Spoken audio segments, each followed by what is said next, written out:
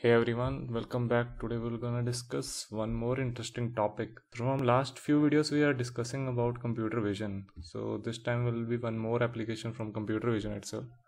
It's called human pose estimation. So it's a very important problem in computer vision.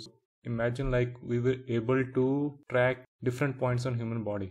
So what we can do from that, we can create a mechanical model in computer itself. So this we can do in real time also. Estimate, or it will track the 18 different point on human body. So like you can see like 0 to 1 it will showing like this is the neck, similar like, so 1 to 2 it's a neck to shoulder, left shoulder, right shoulder, where is the right shoulder, where it's the elbow, where is the legs. So these we can estimate from that. So let's discuss what is the application of this, why we need this type of different model. So there are some applications which are shown, different type of medical applications are there. You can check is there any abnormalities in human pose, so doctors can use this.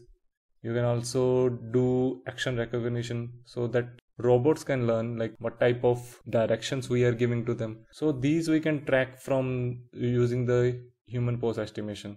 And there is one more application I think which most of people are known. It is used in Xbox One having the feature of Kinect. So what we are doing in front of the Xbox, so that same type of tracks, same type of pose, it will be done in the computer game.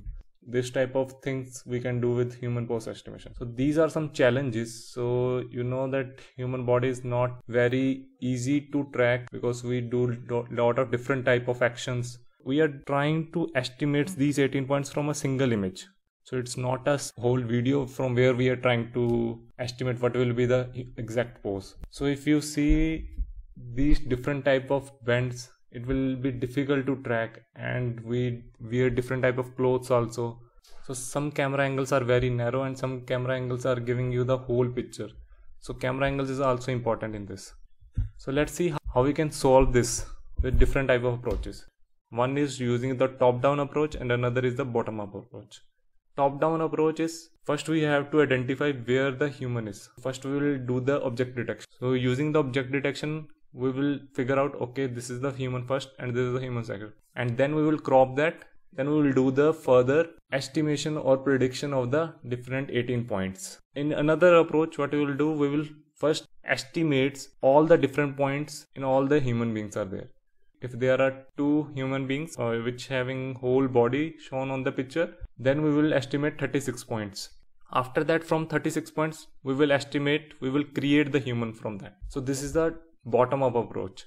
Top-down approach, as we have told, like first we have to detect the human, then we will crop that human, then we will apply our algorithm, estimate the points on that. Then for the second human being, we will do the same thing.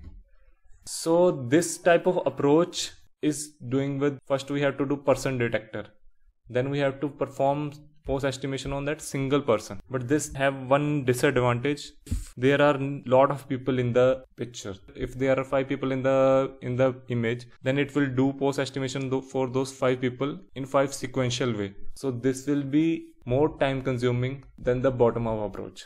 Before going into bottom up approach, because bottom up approach I will discuss on the next video, ask for another video. So there we will discuss about open pose. So first we will see like when we'll start applying machine learning to do the pose estimation. So first paper which came around 2014 is called DeepPose.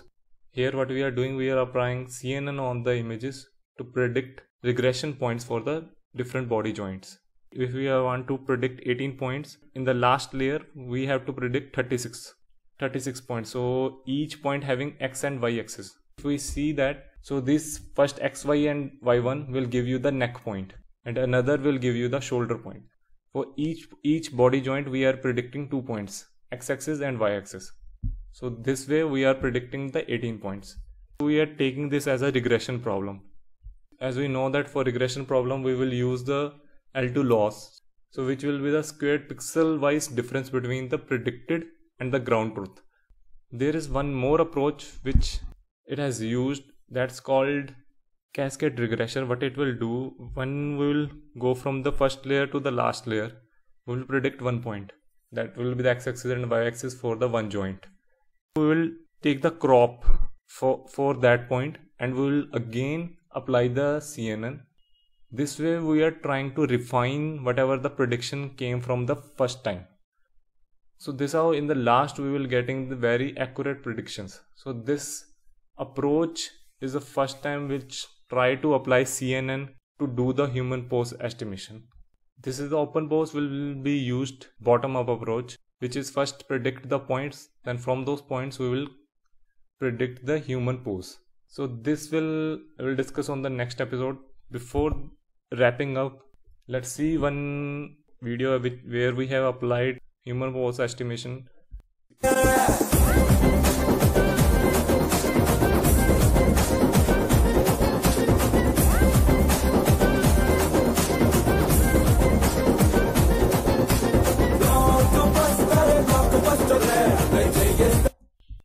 So as you can see from the video, we will able to predict different points on human body in real time. So next video we will discuss about open pose, which will do the bottom up approach. So till then, thank you and have a nice day.